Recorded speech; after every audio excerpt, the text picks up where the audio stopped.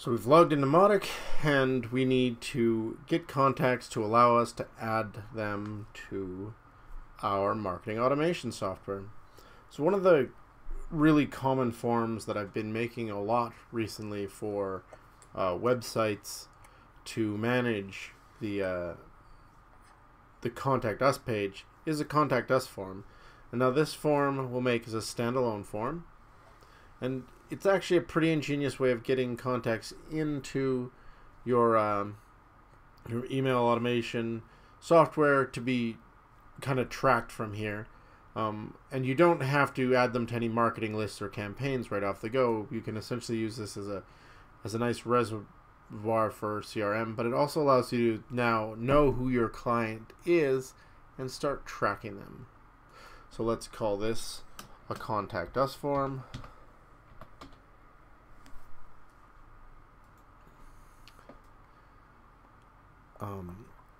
I'm going to remain on form, but I am going to display a message. Message can be thank you for submitting a message. Please allow us 24 to 48 hours to reply. As you can tell, for us to respond. You can tell I've created this form before. Sometimes I will categorize this. It depends on the site, but most sites it makes sense to categorize this as a non-marketing category, so that you can easily see it. I'm going to say it's published yes. I'm not going to disable this or set it in kiosk mode. I'm going to tell it to render styles. Sometimes I say no here so that I get a little more control, but for now I'm just going to say render styles, and I'm going to choose fresh form center. I'm pretty sure that's what I want. And now, lots of the time you'll want to write a description here. All this description's for us the later when you're looking at these forms, because you got 20 forms, especially when you have a lot of campaign forms. You know exactly what the form is. If you've given it the right name, you shouldn't need this description. And I'm not going to write this description because Contact Us form is pretty simple, and I'm only going to have one form of this nature. So now we've done that, I'm going to go to fields. And we'll start adding fields. So the first field I'm going to create is going to be text. I'm going to call it name. You could call it first name if you want. Doesn't really matter. I'm not going to show the label.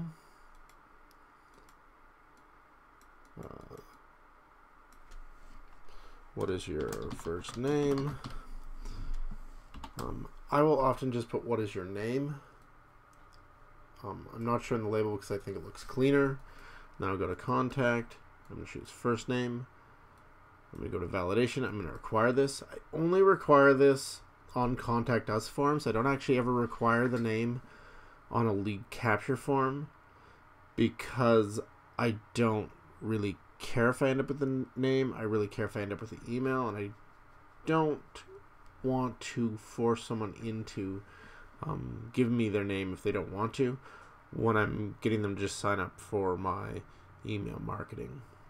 So attributes will be auto-generated when I click add. Behavior, I don't require anything, but you can do some pretty interesting things with behavior.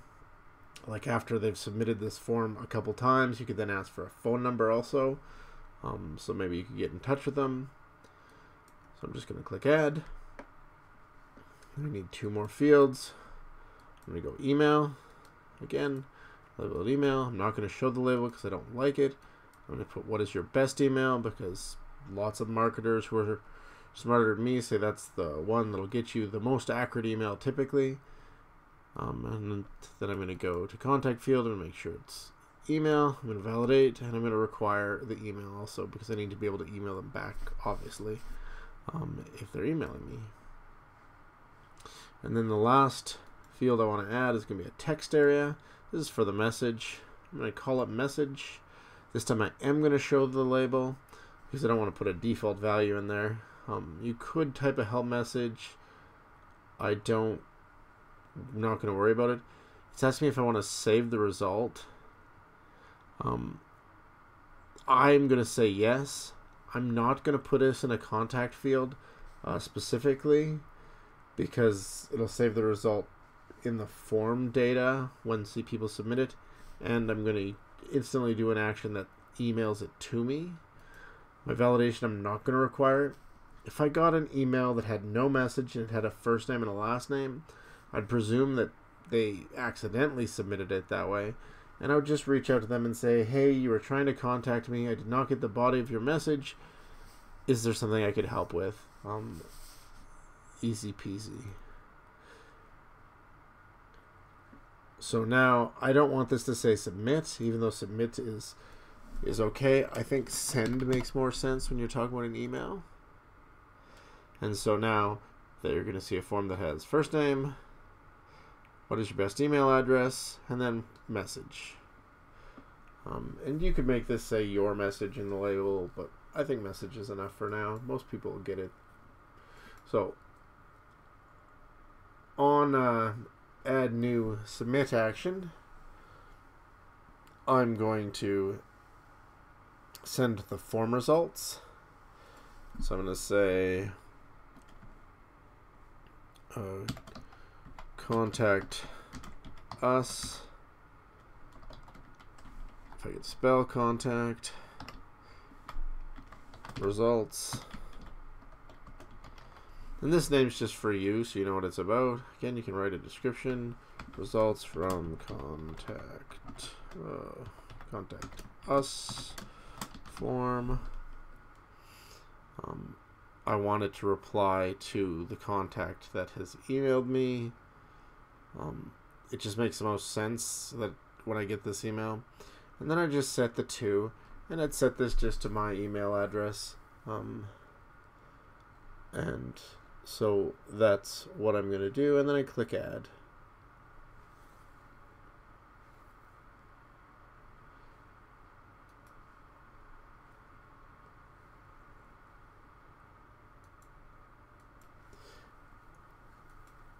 And then I'd normally probably modify the contacts tags, add something like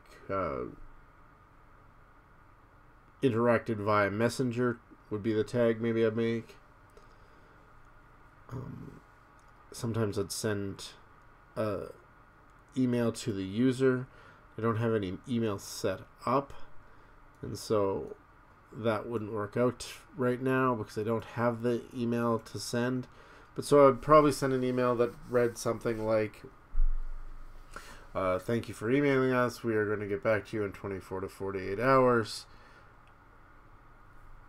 Blah, blah. And it would go. So that would be the next step.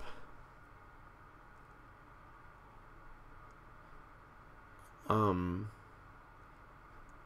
then because of that, I would maybe even modify the contact's points to say they've contacted us, which means they're more likely to talk to me sometimes. It's really dependent on what the contact form typically is used for by a client.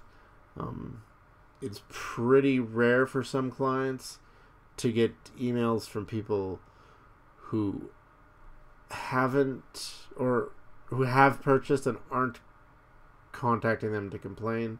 So it really depends on how you want, but you can edit this information pretty easily.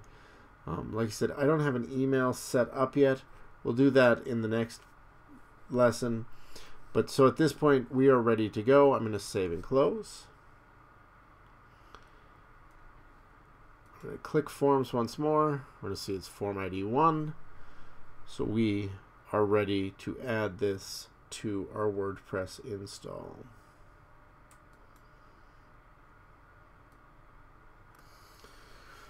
So we open up our WordPress page. We're going to go to Edit Page. I'm going to edit with Elementor because I've got Elementor installed here, and that's how I want to manage this in the long run. I'm going to add a short code to the page. And so that form was 1. I'm going to apply the changes. I'm going to update. And we've got really no styling at this point, but I just want to show you what this looks like If I set it to no sidebars, I'm going to leave the title.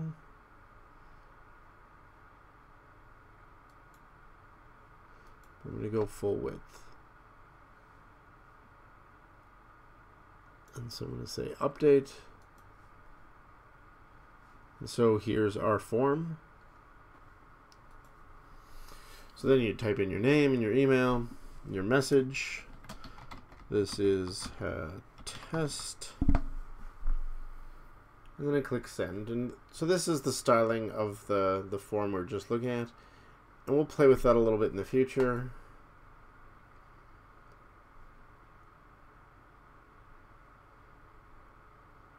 So thank you for submitting your message. So there's the message. It says it was sent. I'm happy and good to go.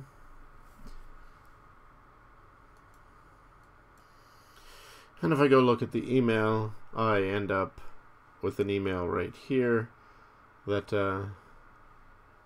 really says everything I needed to. Like, oh, somebody named Seven said this is a test. Perfect.